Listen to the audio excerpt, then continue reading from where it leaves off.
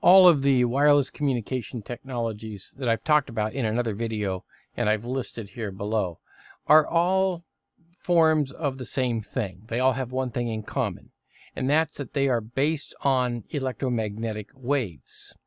So let's talk just a little bit about something about electromagnetic waves.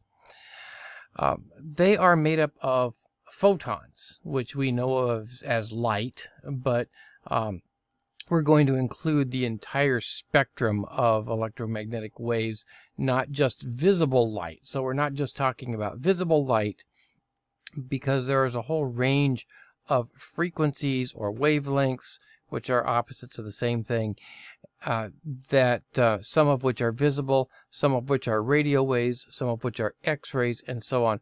So we're just going to call them light, whether they are the visible portion of light or other portions of these photon waves.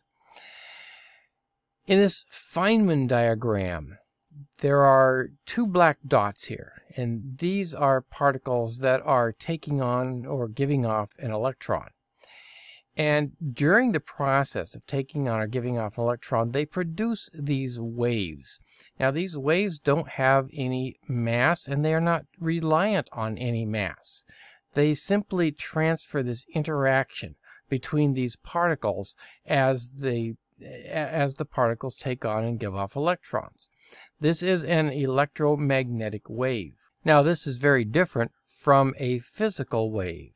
A physical wave loses energy as it travels, and it's made up of particles that have mass. Water, for example, so you can see a wave travel through water. You can also see a wave travel or experience a wave traveling through air, so you can hear a wave traveling through air. So those are physical waves. The thing with physical waves is that they lose energy, and they are not quite the same as electromagnetic waves in that manner. Electromagnetic waves, when they travel, they do not lose energy. They travel forever, and they also travel in a vacuum, so that they can travel through space forever and ever and ever. They can even travel around on the Earth forever and ever and ever.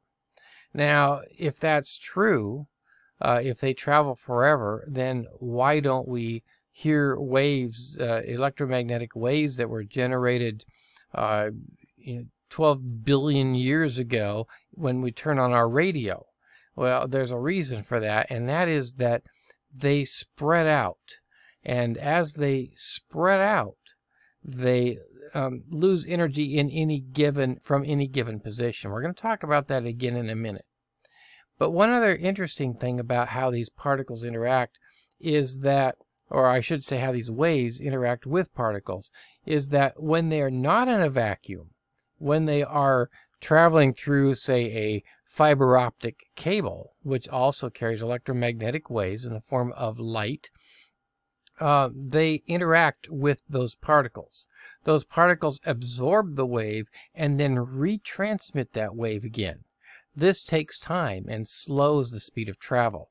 So they don't travel at the speed of light when they're traveling through particles. But in space, they would travel at the speed of light. In a vacuum, they would travel at the speed of light. Now let's talk again about this spreading out. So if you can imagine this antenna here and this receiver over here, well, you can see that this antenna is generating waves, these electromagnetic waves, in all directions. And as they travel outward, this thing gets bigger and bigger and bigger. Well, we're spreading out that energy. And as we spread out that energy, from the standpoint of this receiver, it appears to be getting weaker and weaker and weaker, because more energy is going elsewhere than where this receiver is. And eventually, it gets so weak that it becomes undetectable. Now, we do detect light from the ends of the universe. However, the radio waves that are interacting with particles around them just become so weak by spreading out that we can no longer detect them with our radio. So that's why we don't hear radio programs that were generated in in the early days of radio still on your radio today when you turn it on, because those things are spread out so much that they are undetectable by that radio receiver. However, we can detect light from distant points in space with this very sensitive equipment that is very different from our radio receiver. All right, now I know that all this is confusing, and as Richard Feynman, who I mentioned back up here in the Feynman diagram, once said in a lecture, nobody understands it. Basically what he said was that third-year physics, graduate physics students, they don't even introduce this whole concept of quantum electrodynamics or electromagnetic waves until the third year of graduate physics, and that the students never understand it. And as he said, the reason they don't understand it is the professor doesn't understand it. And by the way, Feynman was a Nobel Prize-winning physicist who won the Nobel Prize for helping to develop the quantum electrodynamics or electromagnetic theories that we now have. So I'm not going to argue with him. Well, I'd win anyway, and I'd win because he's dead, and he can't really form very good counter arguments in that state. But if he were alive, he would win, certainly. But I know that all this is very confusing.